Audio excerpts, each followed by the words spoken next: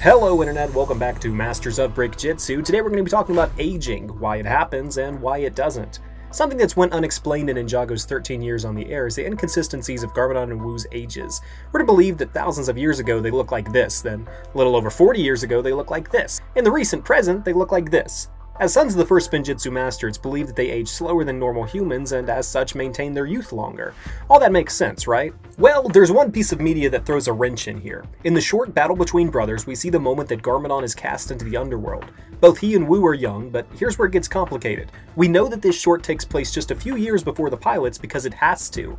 In Season 1, we're introduced to Lloyd Garmadon, son of Lord Garmadon. He's just a kid. Given the fact that Garmadon would have to be present to conceive a child with Misako, it stands to reason that Lloyd was at least conceived shortly before the events of battle between brothers. After the short, Wu hides the weapons of Spinjitzu and gives a map to their location to Rei. Rei and Maya are then kidnapped by Crux, abandoning Kai and Nia.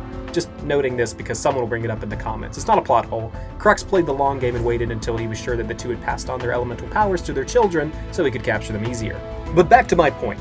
How does Wu and Garmadon age so quickly between the events of battle between brothers and the pilots? I'd like to propose a theory. I think Wu and Garmadon's ages are linked. When the two are in the same realm, they age slowly. Once they're separated, time begins to catch up to them. Both he and Wu become more involved in the action in seasons 3 and 4 and are more agile, almost as if being together makes them stronger. But that'd be silly, right? Wrong. What is the first thing that Wu does after Garmadon is banished to the Cursed Realm? Retire. He gets subtly weaker as Seasons 6 and 7 occur, taking a backseat to the action again. Garmadon is gone. In Season 8, Wu re-emerges as a baby, and remains that way throughout the season. Season 9, Wu is stuck in the First Realm with the rest of the ninja, and notice he ages significantly faster while separated from Garmadon. You could argue this is because of the effects of the Time Blade are wearing off, but notice he doesn't age any faster once they return to Ninjago. He still returns to his old age, but that's his default. Time continues to pass, but with the two back in the same realm, Wu gets notably more involved in ninja adventures. Master the Mountains, Seabound, and Crystallized especially.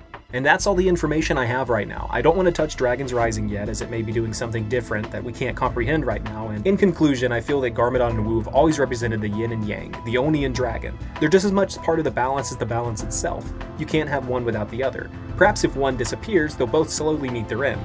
But hey, that's just a theory. A Ninjago theory. Thanks for watching.